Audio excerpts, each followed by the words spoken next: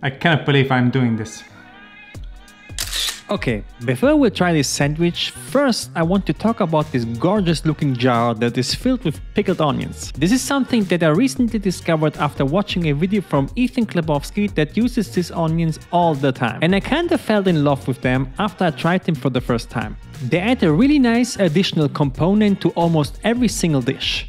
I tried them on a sandwich with fat-free cream cheese and some pork ham. I added them to my salad and used them not only for the onions but also to season the salad. Also, I throw them on top of a stir-fry made with rice, peas and chicken. And these are only a few recipes that I could think of. There must be so much more nice recipes that would be enhanced with some pickled onions. And the best part? They take only a couple of minutes to make, don't have a lot of calories and keep fresh in the fridge for 1 to 2 weeks.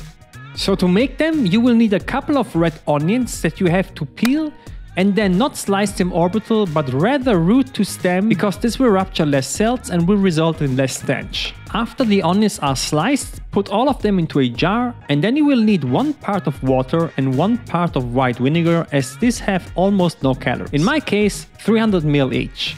Heat up a pan, add the liquid into it, add 1 tablespoon of salt and bring everything to a boil. Then pour the boiling liquid over the onions, close the jar and let this rest for a couple of hours.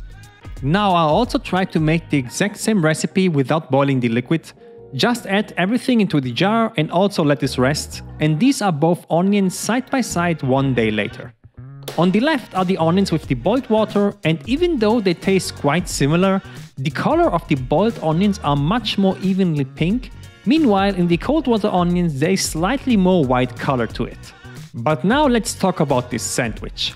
In Ethan's video he talked about a peanut butter pickled onion sandwich, and honestly I first thought that this is a bad idea, but I tried it nonetheless. I added 15 grams of peanut butter on a slice of regular white bread, added a couple of pickled onions on it and gave this thing a try. What can I say? It tastes really amazing. The combination of peanut butter and the acid of the onions are really great. I would really encourage you to give this thing a shot. Just be careful with the peanut butter, as you probably know 100 gram of peanut butter have over 600 calories. So for the case you didn't know about Ethan's channel, I will link his channel in the description, and I really hope you enjoyed this video and see you in the next one.